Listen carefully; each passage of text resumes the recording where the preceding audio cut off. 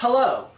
I know I said that I was done making serious videos here for you guys, but I just want to make just this one more video here, and then we can go back to thumbs up for shirtless Archfiend, or rate 5 stars for sexy abs and stuff like that. But we're not going to do that for this video, even though you should shamelessly comment and hit refresh and all that other stuff.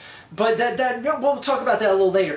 Anyways, this is a serious video, people, and I saw the buzz all week about this whole this movie that was going to be made, and it was released today. The whole concept of it and what it is. It's something called Life in a Day. What we are to do is make videos like you're seeing right now, and basically tell the world about our life in the day of July 24th, 2010.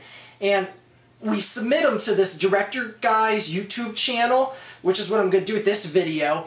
And I just think this is a really cool concept, because what he's going to do is he's going to make a feature-length film out of the footage we submit. Now, granted, not all the footage is going to be used, but all the footage in the film is going to be our footage. So he, in essence, is making a movie out of our content, and I just want to say this is a brilliant concept. And I hope more directors do this. I hope YouTube promotes more concepts like this in the near future, because this is really the dawning of a new age here of just greatness.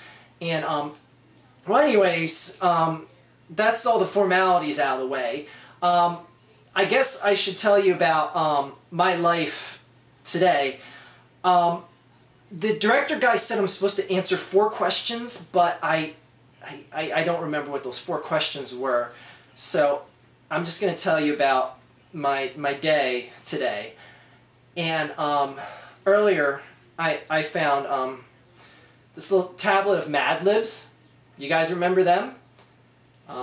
Leave a comment if you remember Mad Libs, and then leave a funny adjective. Anyways, there's still some blank pages in this, and it's a really cool game, and you need 2 people to complete the Mad Libs. But I don't have anyone to play with. You can't do it by yourself, and I just